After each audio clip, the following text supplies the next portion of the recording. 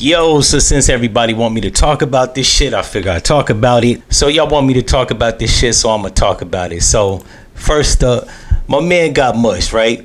But he threw the fucking hat up like the bat signal. You know what I'm saying? It's the black signal. Then he started to get packed out because he a little overweight. White dude was roughing him up and shit.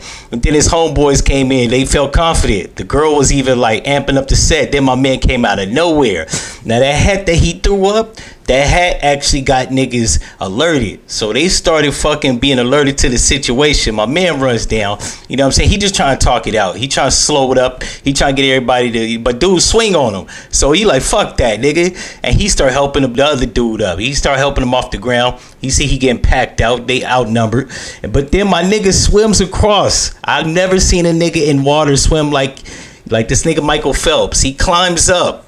I think he lost his khakis, but fuck all that. He was with the shits. He just got wet. Cell phone probably fucked up.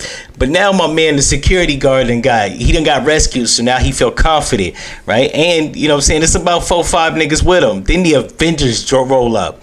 These niggas start pulling up their pants with black Air Force Ones. You know shit about to go left. Niggas is not about to do no talking. A white dude want to talk it out, fuck that. You get slapped. You slap that nigga. He try to run to the back of the boat. Fuck that. His bitch is up there screaming. She trying to get out the way. Them niggas is getting packed out. Then the biggest brag comes out of nowhere and just proceeds to get packed out by about 17 niggas. Now the white girl tried to get her lick in. I don't know why she tried to do that shit, but she got fucked up. Now a lot of people want to know what's my sentiments about the whole shit. It's about time niggas in Montgomery, Alabama was getting it in. They was getting busy because that fucking beat down on Edmund Peterson Bridge that John Lewis used to talk about getting packed out back in '64. Like, you know what I'm saying? It's a new day. White people, keep your motherfucking hands to yourself. Stop feeling Brody. I guess because these motherfuckers' population is dwindling. They starting to feel themselves. Now, me, I like to talk shit out if I can. I don't really like to pack nobody out for some stupid shit. Right? The security guard asked you to move the boat. Just move the fucking boat. Why you gotta act like a dickhead? Then you seen what happened. The Black Avengers came and whooped your ass. A lot of that shit was probably misplaced hatred, right? You know, the shit that's been happening to black people getting shot by the police, vigilantes, shooting niggas like Ahmaud Arbery. Like we just not feeling white people. So when niggas try to be calm, respect the first time a nigga asks you something, especially like the security guard. He in a position of authority. He asked you to move the boat. You could just move the boat. You want to get drunk off of Coors Lights and Bud Lights, you got fucked up and packed out.